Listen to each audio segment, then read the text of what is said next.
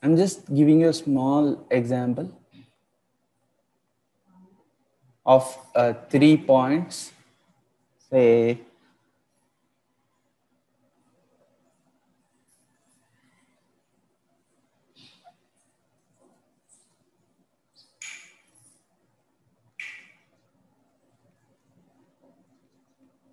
let's calculate covariance for height and weight.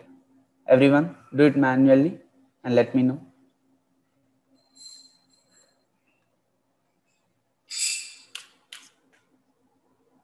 I want everyone to put your hands and do it.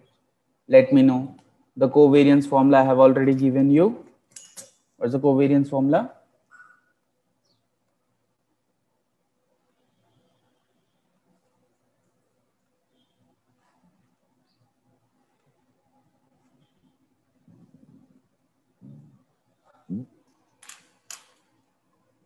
Do it and let me know.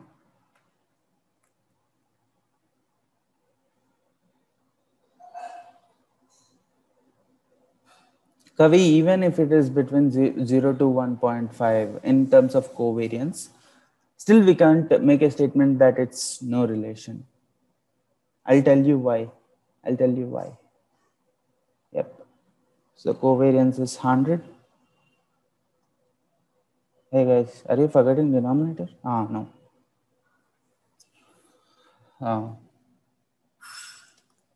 Right. So, how do you calculate it? Mean is 50.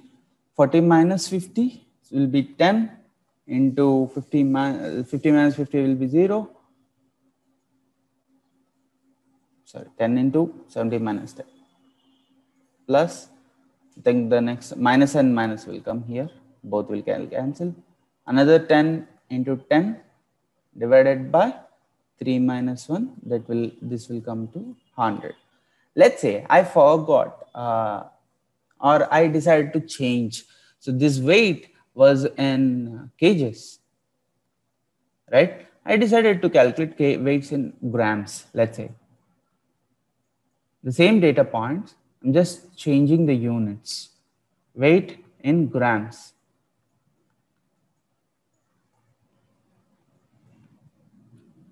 $40, $50, $60, $70,000, $80,000, and $90,000. Now calculate covariance. Tell me.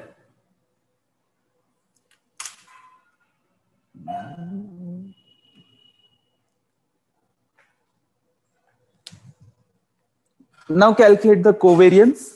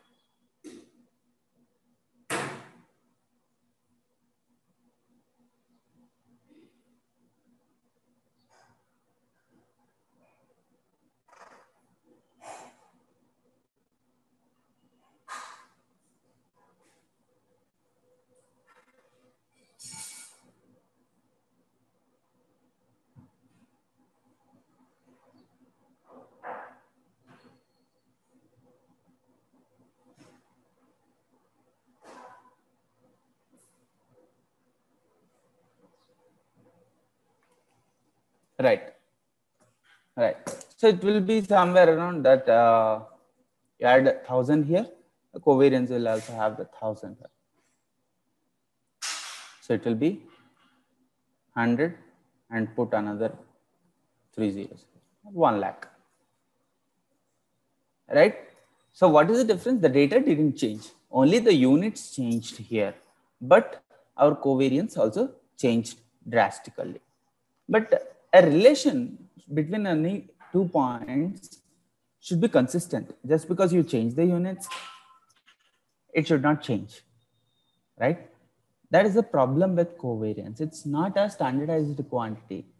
So to standardize covariance, what Pearson did is like he came up with a coefficient called correlation coefficient, which is denoted by covariance of x comma y divided by sigma x into sigma y. Sigma denoted by standard deviations of x and standard divided by standard deviations of y. Or I can just remove this x symbol so that you get just multiplication dot. Now do correlation for both of them in both cases. What is sigma x here? 10. Standard deviation. If you calculate also, you will get 10. Here also standard deviation is equal to 10. Standard deviation here is equal to 10 again. Standard deviation here is equal to 10,000. Right? So correlation here will be 100 divided by 10 into 10, which makes it 1. Again, here also correlation is nothing but 1000 divided by 10 into 10,000. This makes it 1. Now, correlation cannot go beyond +1 and cannot go less than -1. Covariance has unlimited bounds, whereas correlation at the best, it can go to +1. At the worst, it can go to -1. It always is between +1 to -1. That's it. Not beyond that. You can experiment and see also. It cannot go beyond +1 to -1. So it always lies between +1 to -1. Now, this answers many questions for you. So over the entire regression chapter, I will be using this tutorial. This is already uploaded in your course module. Since not there, let me know. Just show you. This is a very long tutorial, guys. Regression, very long. In fact, a lot of things we have experimented and tried to show you. I'll show you in bits and pieces as soon as the topic is covered, right? So how do we get a positive correlation? How to calculate positive correlation and how to calculate negative correlations?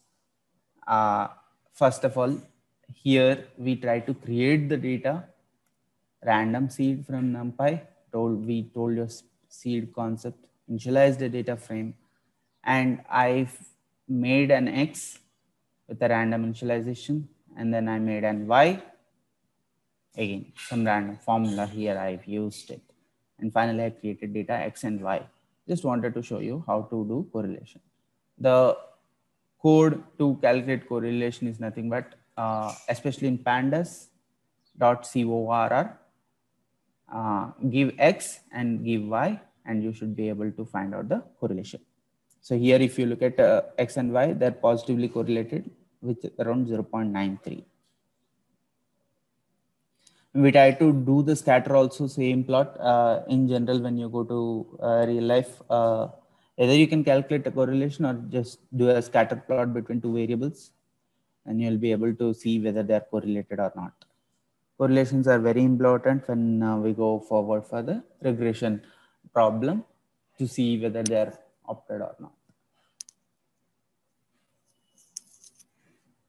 Similarly, negative correlation, again, for negative correlation, there's no formula difference. It's just a X dot CORR pass Y. You should be able to find out. So I just try to show you how the negatively correlated variables are there. Minus 0.71 is what we are getting. So this is data which we created. Instead of going out and finding real data, we just try to create it and show you. I'll also show you in real how the data is.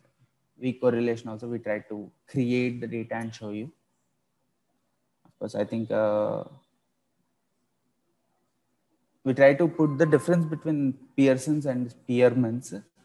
Spearman's, as Kavi was citing, Spearman's is generally used in case of non-normal distribution, or let's say in normal distributions. Pearson's is biased is what people say. So for now, you guys stick to Pearson's correlation coefficient till you reach a good advanced level where you understand correlation. Then you can experiment with the different correlations. So we have a wine quality data set. I think it was given already. So we try to look at correlations in wine quality. Very weak correlation, 0.02, that's what we get. The mat plot is like this. And you can also do Spearman's also. Generally Pearson's and Spearman's are very close, like very close most of the times.